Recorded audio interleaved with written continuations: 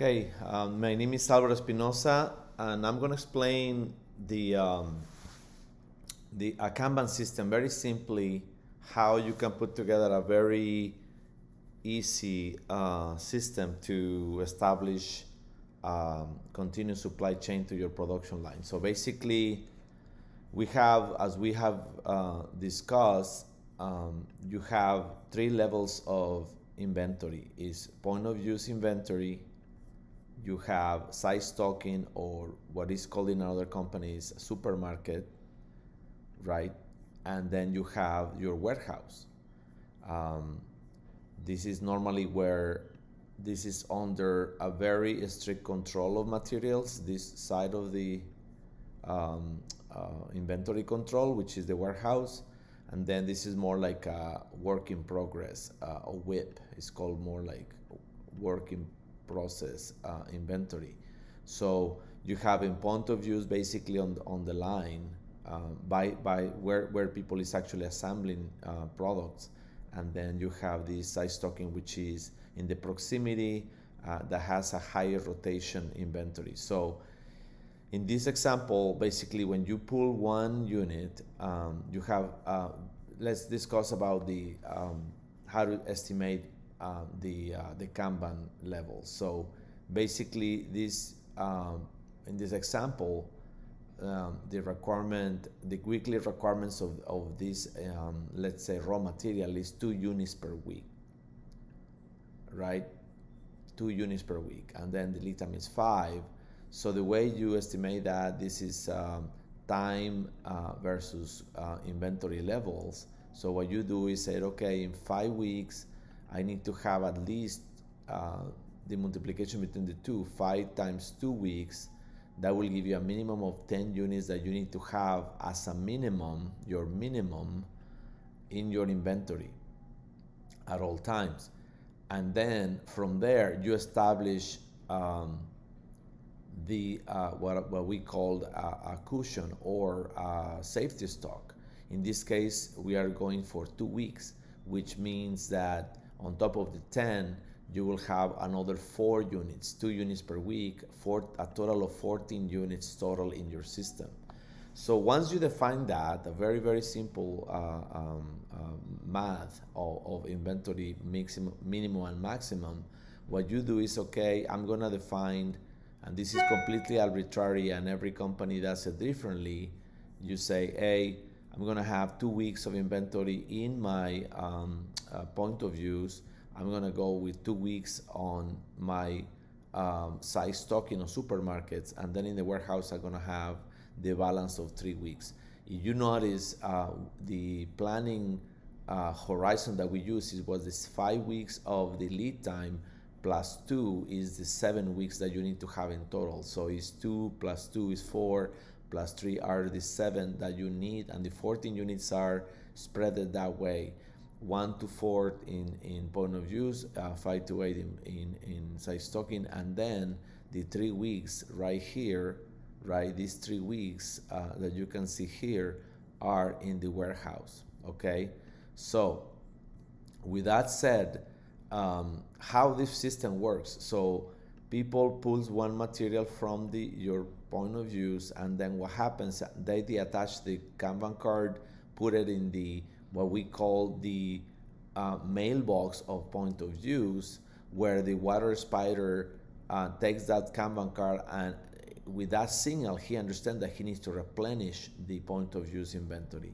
So what he does, goes to the next level, which is the site stocking, basically exchanges the Kanban card, the yellow Kanban card, which is the point of use Kanban cards, and just basically also sends the signal up the stream in the supply in their site stocking mailbox to indicate that needs to be replenished from the warehouse. So exchanging that card, put the yellow card into the product, and that is then placed in the point of use. This is, as I said, done by the production control or the water spiders, and that way you complete, again, you fulfill the point of use. This is normally done once a day. or maybe every 2 days. Since you have here 2 weeks of inventory, you can even actually can do it once a week in this example. So, but many companies, what they do is just make sure that every shift they don't have point of use mailbox signals. In other words, they fulfill all the Kanbans on the point of use. So at any rate, from there, when we send the signal to upstream to the site stocking mailbox, what happens then is that at this point the warehouse team, or which is on charge, this is more like a water spider, is point of use down, and in some organizations even the site stocking is responsibility of water spider. So what they do is then they take these signals, and they have even more time to do that, probably once a week in this case. And what they do is, okay, they go to the warehouse, and then they basically exchange again the blue card that is site stocking with the green card that is part of the warehouse. And basically, again, they go and place or replenish the site stocking with that signal. And then you are complete now with your site stocking. What happened next is probably the biggest question for many companies. What will you do next, right? So what happens is that you exchange this card, the blue by the green. You exchange you put the blue in the product and took the signal of the green Kanban card into the what we call new PO mailbox. So what it does is, at this point, this signal is saying, hey, I don't have any other inventory levels upstream, so I need to, at this point, take this signal means I need to place a PO. So what happens there, and if you follow this arrow, what happens is this is a MRP PO processing database. So basically, whatever you use, you take this Kanban card, process the PO.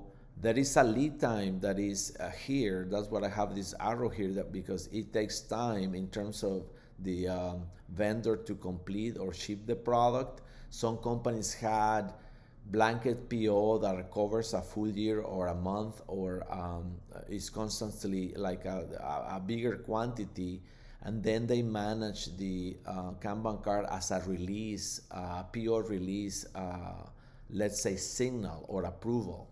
So anyway, my whole point is that this card goes and makes that the purchasing manager or materials managers go ahead with his team and they place a new PO. In some cases, they actually print out, as is indicated here, print out the PO, because ultimately this PO will be used by the receiving team. So they print out the PO, attach the Kanban card to it, staple it, and then they place that document in what we called, this is called the waiting for receiving mailbox. And you will have a bunch of green cards there, and all what it is going to be all the material that is in transit or in process to be refulfilled by your vendors. So a good practice is that the people in the receiving area, they review this mailbox of let's say pending to receive POs, and they use that mailbox to really, every time that a truck shows up, they use this documentation. So there is no surprises. They are waiting, and they need to have here the committing estimated time of arrival of every material. And in some organizations, this mailbox is basically a calendar it's just like I will draw it here very quickly. It's just like a box with the following month, 1 to 30 kind of a box, and they actually are placing in that mailbox.